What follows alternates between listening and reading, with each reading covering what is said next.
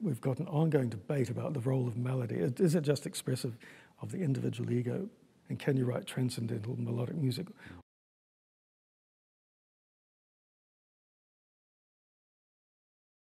If we're more open to experience, then the experiences become more interesting and more unexpected and more satisfying. It is contrary to a lot of cultural values at the moment, which is very outcome-driven, isn't it? Absolutely. Measurable outcome-driven. That's right, that's right. Especially management theory, which seems to have permeated every aspect of life. It takes a lot of courage to resist that at the moment, I think. It really does. Yeah. And people don't understand it. They think it's either soft or it's, what should we say, avoiding the issue. But actually it isn't. It's an alternative view, which is harder to follow, really. Yeah. Oh, that's a very good question to put. Yeah, particularly for people like us that are engaged in institutions.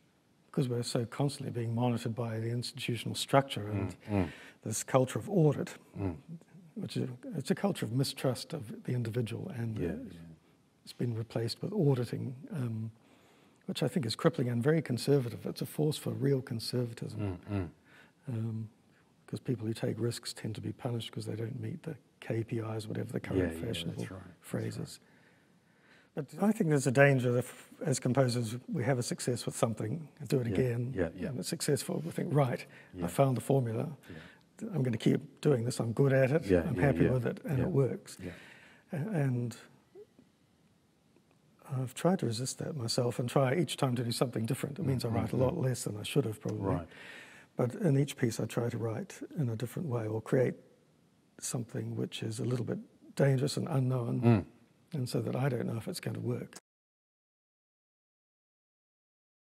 But you can see where it comes from, the whole romantic repertoire, especially concertos, the individual faces the mass, and it's the singing voice above the roar of the humanity. So I'm not sure about that, but you've raised a very interesting